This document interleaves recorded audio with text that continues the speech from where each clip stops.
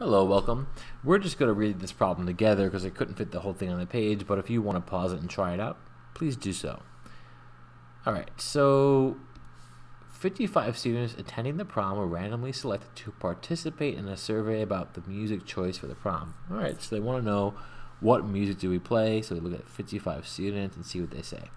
60% responded that a DJ would be preferred over a band. So DJ is preferred over a band. Members of the prom committee thought that the vote would have been 50% for DJ and 50% for the band, so they were surprised. Now, this is not really plausible, I don't think, but the idea is now they want to know, okay, was our sample reliable, or should we go out further? So what they do is they want a computer simulation of the situation.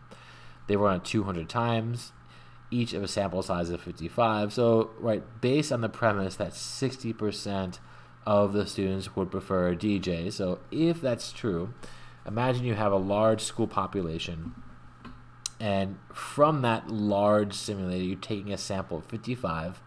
What would you expect to get in a survey result? If you did it 200 times with the simulation, you can expect you get all these people. Every single time you're pulling out 55 of them, what would that survey say? Assuming that in that whole population, 60% prefer a DJ, what would you expect to get? And this is what they get right here, right? They get some situations you can see it goes all the way down to about 40%, some above 75% here or so. What you're saying is sometimes you get above 75% for people who, what is this, would prefer a DJ, so almost almost 3/4, and then a little less than half over here. Sometimes you get what they expect, which is 50%. So also looks like the bulk is kind of between 50 and 70% here. That's typically what you get. So in other words, it's possible from the simulation you can see to get a survey where even though 60% of the population prefer a DJ, only about 40% said they would prefer that. That might surprise you. It only happened a couple of times, but looks like it happened twice here. But that could happen. In other situations, it could look like upwards of 3/4 of 75% prefer a DJ, even when really, truly in the whole population here, 60% prefer a DJ. Okay, anyway, so the standard deviation, the mean's about 60%, 0.602.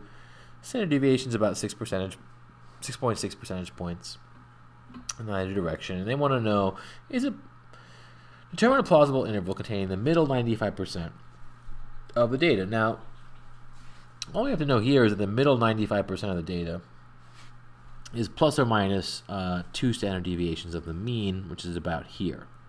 So how do we do that? Well, we take 0.602 and we add or subtract 2 standard deviations, not 1 but 2 standard deviations from that mean. And that's going to get us, you can say the interval is from 0.47 0.47, that's the 0.602 minus twice the standard deviation, rounded to the nearest hundredth, to 0.602 plus twice the standard deviation, rounded to the nearest hundredth, is 0.73. That's just showing, so about from here to 0.47, let's say about here, that's got 95% of your data in here. And then we can see that it says the members of the prom committee are concerned that a vote of all students attending the prom may produce a 50-50 split. Explain what statistical evidence supports this concern. Okay, well, in other words, 50% could happen. We see that happening, and it happens about 5 times, but that's not the significant part. What is significant is that it is within that 95% confidence interval. So you could say, 50%, you can be really brief, 50% is within the confidence interval. That's one way to maybe suggest that maybe it is reasonable to expect that, because we do see it happening at least 5 times here in our samples. All right, well, I hope that helped. I know some of my explanations here were really, really brief.